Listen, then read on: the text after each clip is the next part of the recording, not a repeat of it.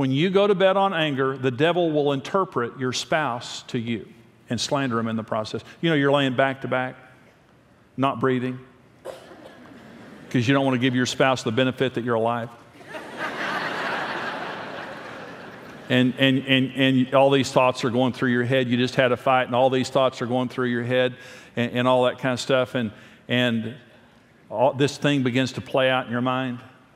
So you go to bed on that often enough, and you wake up. Here's what I'm say this another way. If you are in the habit of going to bed on your anger, you have been counseled by the devil, and you don't even know it. I promise. Be angry. Don't sin. Don't go to bed on your anger. You'll give a foothold to Diabolos.